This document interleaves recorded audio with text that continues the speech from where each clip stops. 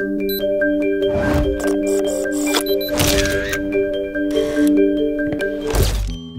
never quite know what you're gonna get when you have a blind date with somebody you met online.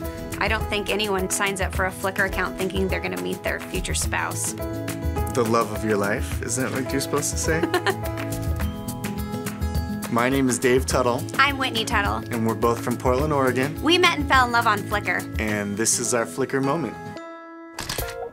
It started with a Polaroid in 2008. All over Portland, you can find iron horse rings embedded in the city's sidewalks.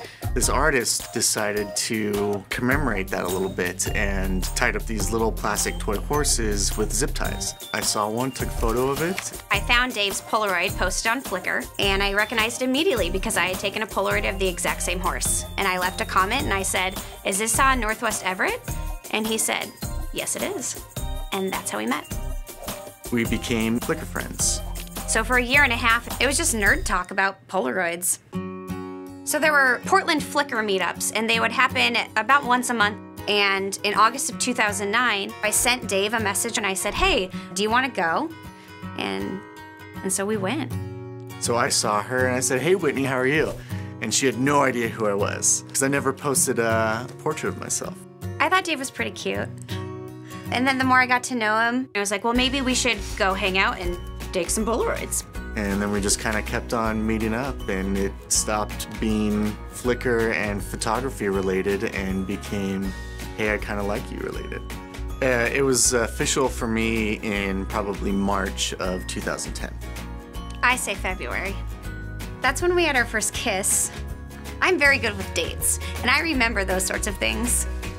So after about 2 years of dating, I decided that I was gonna ask her to marry me. I knew that I had to ask her at the same corner where we first met.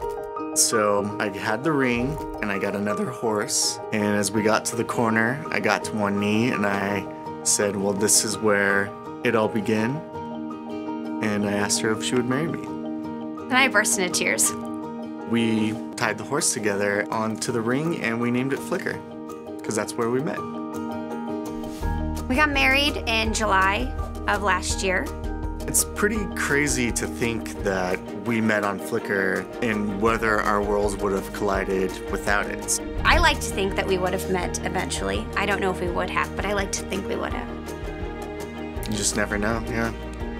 It's one of those things that happens once in a lifetime.